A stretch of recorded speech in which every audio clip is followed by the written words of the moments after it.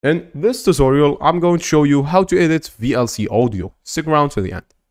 Put in your video right here, for example this one. Sorry, let me pause it. This was just another tutorial I've did in this channel. Now, you can click on audio and you can even disable the audio track, choose the audio device, choose the stereo mode, increase or decrease the volume or even mute.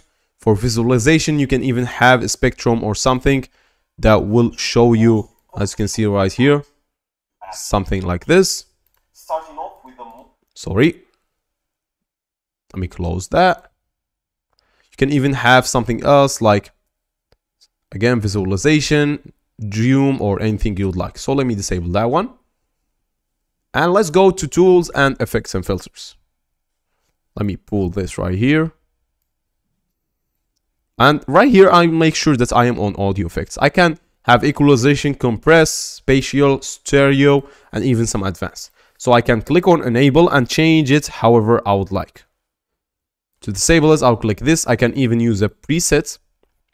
For example, flat, classical, and this will change voice to my liking. Let me click on disable right here, and you can even have a compressor, spatializer, stereo winder, and advanced.